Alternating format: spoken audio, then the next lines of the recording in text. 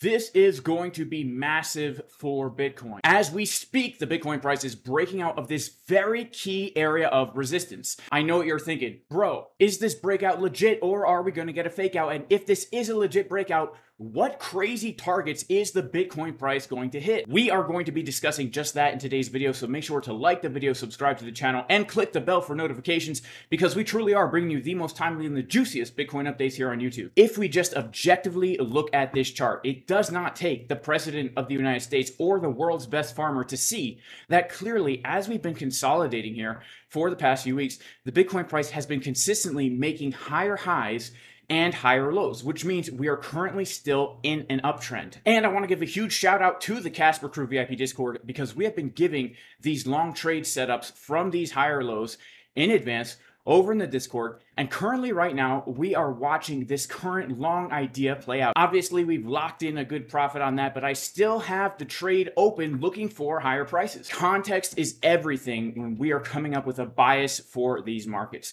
And when we look at all the volume that Bitcoin has traded for the past 2 years, we can see something pretty interesting. The market had established Bitcoin to be fairly valued between the prices of $55,000 and about $30,000, meaning whenever we see Bitcoin come below that $30,000 level, the market considers it undervalued. Whenever we see Bitcoin come above that level, the market considers it overvalued, and we can expect a correction then to the downside. And the way fair value zones work is if price establishes a fair value zone, especially if we're dealing with years and years of time, and then it loses that fair value zone and then comes back inside, the probabilities tell us that the price will come up to that highest volume node. If it can reclaim that level, it will actually come up to the high of the volume range. So right now, based on volume and based on this confirmed uptrend that has been confirmed, making higher highs since January 2023, the probabilities say that Bitcoin is going to see higher prices right now. That being said, we can see that Bitcoin is also coming to a major area of resistance. This is the log scale Fibonacci 618 golden pocket from the Bitcoin all-time high to the low we put in last year, confluence with the highest volume node that Bitcoin traded throughout the entire bull market. In addition to this, when we go down to the 4-hour, we are seeing that as the price is getting higher into this very key area of resistance, market Cipher B is showing the money flow leaving on the 4-hour time frame, as well as the momentum waves getting lower over time. This is known as the upside down Sam Bankman-Fried bearish man boob pattern, where as the price is getting higher over time, Sam Bankman-Fried's man boobs are getting lower over time. And if we simply just superimpose his boobs onto the chart, we can see that the pattern literally lines up perfectly, showing that although things are still bullish, making higher highs and higher lows, we should be ready for a pullback quite soon. Now, let me just say this. I am not a Bitcoin bear. I hold a lot of Bitcoin on spot. I was one of the few people openly and aggressively buying Bitcoin below $20,000. You can go look at my YouTube videos from last year where I'm very bullish in January of 2023. But here's the thing, even when we are in a very strong uptrend, not only are pullbacks inevitable, but they're also very healthy. And for the past year, we have seen a pattern play out where we get a big 50% move to the upside, followed by a 20% pullback, followed by a 50% move to the upside, followed by a 20% pullback. And we have just experienced another 50% move to the upside coming into a very, very key area of resistance. Now, the 20% pullbacks we've seen throughout the last year have also been at very key areas of resistance, right? The first major pullback we got was at this major support resistance flip from August 2022. The second major pullback that we got was from this very key weekly order block, confluence with the value area low of the bull market range. And well, here we are again at the next major area of resistance, the golden pocket, the point of control of the range. And we're once again seeing the same upside down Sam Bankman-Fried bearish man boob pattern here that we saw at those previous pullbacks. So the probabilities and the patterns are saying, you know what? If we're going to get a pullback, it's probably going to happen from right here. And in my opinion, this is an open door of amazing opportunity for potentially the best trade of the year. The reason I say this could be the opportunity for the best trade of the year is because I want you to notice something.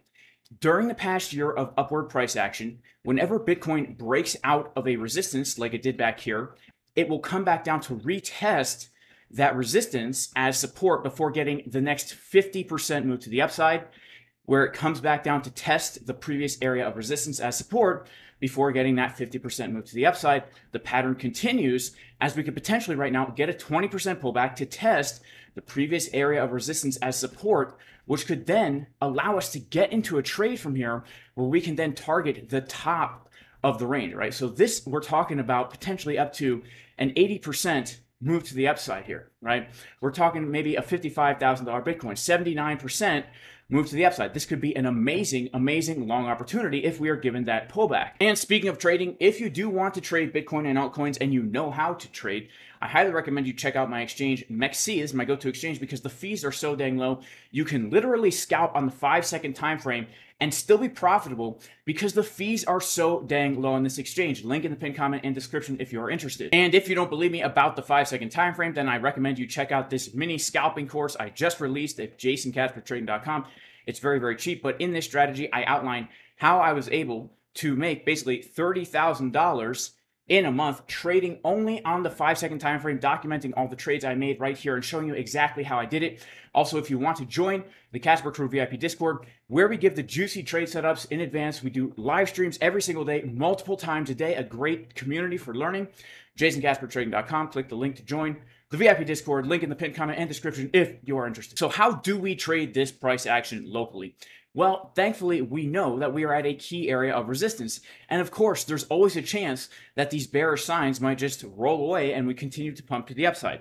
So basically, because we know that this zone above us is a key area of resistance right around here, we can then say if the price gets a big push above here and then comes back down to the box, showing that what used to be resistance is now support, we could look for a long entry right here instead of looking for a long entry right here where we're literally longing into the key resistance level. Instead, we want to wait until that resistance level has been flipped into support before looking for a long trade. And also, if we see that we get a little bit higher into that golden pocket area and we get a rejection from here and we're really starting to see these bearish divergences play out, well, then what we can do is we can either look for a short trade if you're into that, or we can wait for the pullback to play out, which I say will give us an amazing long opportunity. Now, if we just take this rising wedge pattern and get our measured move, we can see it's basically coming back down to all of these lows, which is a very, very significant thing because as we know, during this entire section of consolidation, we have been accumulating stop losses underneath these lows, right? We've got people right now basically over leveraging their longs, feeling real good about it, but that could quickly turn into something like this because as we get a move to the downside, those stop losses get triggered. Those are sell orders in the order book, which will then cause a cascade of sell orders pushing the price down low until we sweep all those over leveraged longs out of the market. And what do you know? If we sweep out all those leverage longs from the market, that is giving us about our 20% move to the downside, the pullback that we have seen historically during this uptrend for the past year of price action. So as we are watching this price action play out, and whatever happens, whether bullish or bearish, the one thing we must do as traders, if we want to be profitable in these markets, is not let the emotions get to the best of us. If we see Bitcoin get a big move to the upside or get a big move to the downside, instead, we need to wait and understand that if Bitcoin gets a real breakout and a retest, then we can look for a long at support. Or if we do see this bearish pattern play out and we do flush out all those over leveraged longs, then we can look for a long at support again. What we don't want to do is FOMO into a position randomly because we saw some kind of YouTube thumbnail or we see a big blue candle and we're like, oh my goodness, I'm going to miss the move. That is a one-way ticket to Wreck City. So guys, this is my overall scenario on Bitcoin right now. In the macro, still bullish. In the immediate short term, I do believe soon, within the next week or so, we're going to see that 20% pullback, which could give us the trade of a lifetime, maybe not a lifetime, or we're going to see it as break bullishly, which can then give us another opportunity to hop into a long trade. All right, guys, that is it for today's video. Make sure to like the video, subscribe to the channel, click the bell for notifications. May God bless everybody in the name of Jesus, Yeshua, the Messiah. Even if you are not religious, I still pray you and your family are super blessed. And I will see everybody in the next video. Peace.